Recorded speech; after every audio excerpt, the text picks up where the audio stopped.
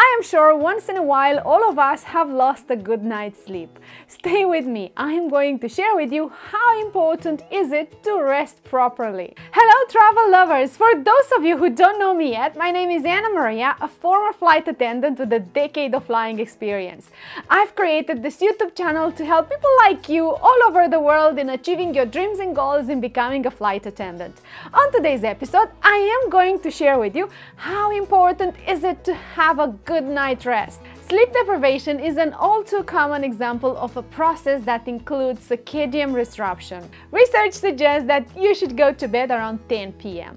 But I would focus more on having a consistent routine when I will fix myself a schedule at what time should I go to bed and what time I will wake up, considering the fact that I should have at least 7 to 8 hours of sleep each and every night. Night shift workers may also consider bright light therapy. Honestly speaking, it's highly recommended that adults will get 7 to 9 hours of sleep per night. Research has suggested the sleep debt is just accumulating over the time because it's almost impossible to close that gap within 2 weekend nights. You would need 4 days of proper sleep to make up for even 1 hour of sleep debt because many people get less sleep than they should during weeknight.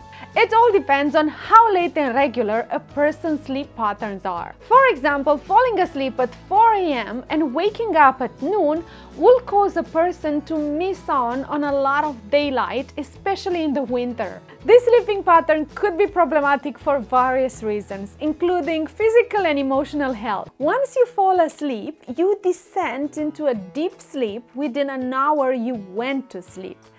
And progressively, you will experience shorter periods of deep sleep as the night wears on. During deep sleep, body functions like breathing, heart rate are also very slow and your muscle relax. Waking up from deep sleep may make you feel mentally foggy for up to an hour.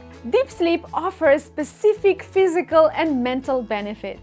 During deep sleep, your body releases growth hormones to help you repair muscles, bones, and tissues. Deep sleep also promotes immune system functioning. Additionally, slow-wave rest may be necessary for regulating glucose metabolism. There are a few things that are in your control to have a good night rest. For instance, you should exercise regularly, and by that I'm not telling you to go and kill yourself at the gym, but at least have a good walk before you go to bed.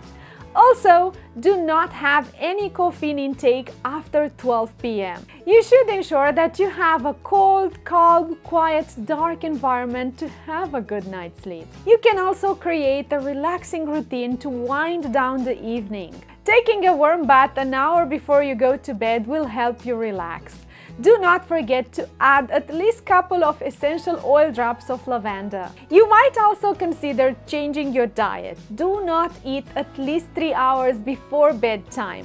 What you eat and drink before bedtime impacts your sleep, and those who ate more fiber are likelier to sleep deeper. Something else that might help you go into a deep sleep is listening to relaxing music or counting backwards from 100 to 1. Lavender essential oil is a proven gentle way to fall into a fast and deep sleep. You can even get as creative as spraying it into your room, on your pillow, or light a lavender candle. For any questions you might have regarding the lifestyle of a flight attendant or how to become a flight attendant, I've created specially for you a monthly live event on my Facebook page. To be able to participate at my live event, make sure you do follow me so you don't miss the notification. I thank you so much for watching, and if you did find this information useful, do let me know in the comments down below. Subscribe to my YouTube channel and why not like it. Until next time we meet, let your wings